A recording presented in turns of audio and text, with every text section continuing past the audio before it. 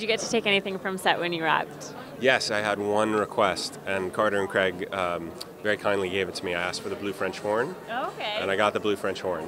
Way to go. So, yeah. When you were having your final episode on set, did you end up taking anything for a keepsake? I did. I got the one thing that I really wanted, which was the red English telephone booth that was on the piano. And I took Lily's art stuff and one of her paintings and a sign from the bar. All right, awesome. Thank you so much. What was it like meeting the cast for the first time? Were they welcoming? Did they love you? Yeah, they're the warmest people. They were so welcoming. Yeah, they were lovely.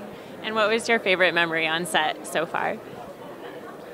Playing ukulele and singing in front of the whole crew. Wow. And Josh was there. You know, that was really amazing. That's awesome. Thank you. Thank you.